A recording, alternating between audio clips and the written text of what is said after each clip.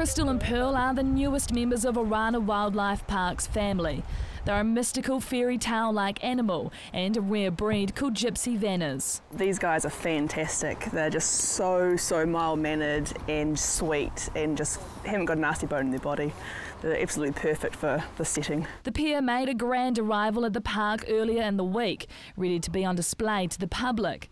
All part of creating a diverse range of animals at the zoo. They're not your usual type of horse, as you can see. They're really stunning animals and something very different. And that's what we want our visitors to see, to embrace things that are different. Crystal and Pearl are part of Orana's new partnership with the horse's breeder, Gyspy Royal Stud.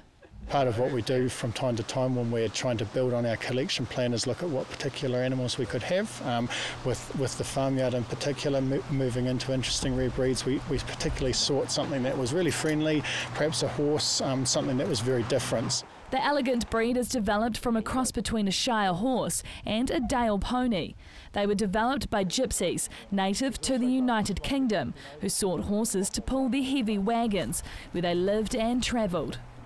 They needed the strength of a horse with a charming and friendly nature. As you can see, this amazing mane and tail that she's got going on here, they're just so impressive, and their feathers on their feet as well, they're just gorgeous.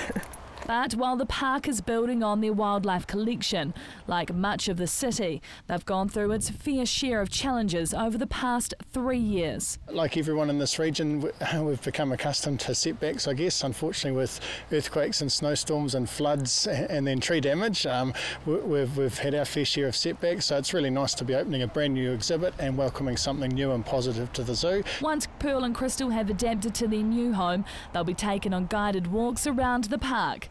Emma Cropper, CTV News.